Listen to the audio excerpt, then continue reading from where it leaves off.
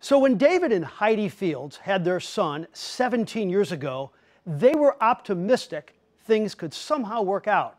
However, the diagnosis was difficult. They may not have known then, but they do know now.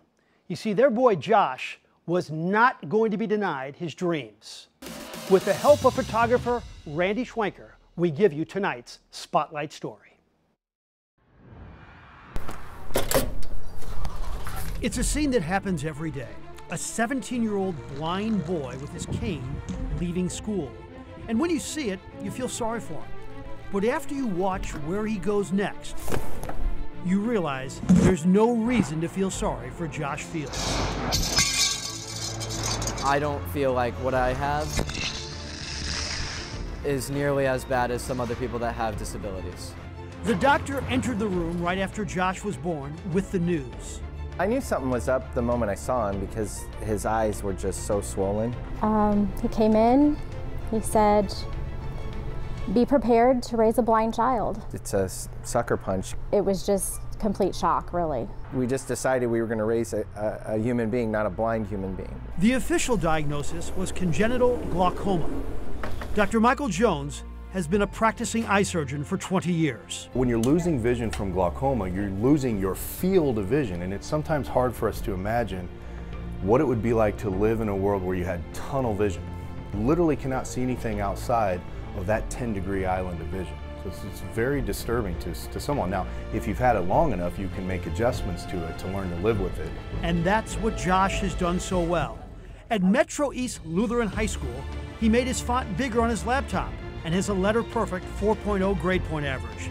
He set the national record throwing the shot put and won 5 gold medals at the Paralympics in Colorado this summer. Go, Josh, go, go, go, go! We're so proud of him. So proud of him. He's been athletic from the get-go. I'm not a blind person, I'm a person who happens to be blind.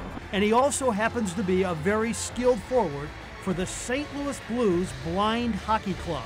Josh's love for the sport happened when his dad took him to his first Blues game as a 10-year-old. His eyes just blew up when he saw the ice. I mean literally, you could see him go, oh. I don't really know how it happened, but like, I've loved the sport ever since then. Like, just being there, it felt right. Just like the transition to actually playing the game, the pucks have 8 ball bearings to make them sound loud. They're also about 3 times the size of a regular puck. But remember, Josh has about 10% of his vision. For us to understand that concept, but if we bring this up, and you can see through there how difficult that would be to function like that. I can see it from about 15, 20 feet away. Other than that, I have to rely on like hearing where the puck is and locating it with like using the vision that I have along with my hearing. The perfect student may not be able to see, but he does have a keen vision for his future. First in athletics. To get in the Paralympics for para track and field, as well as the Paralympics for blind hockey whenever it becomes a Paralympic sport.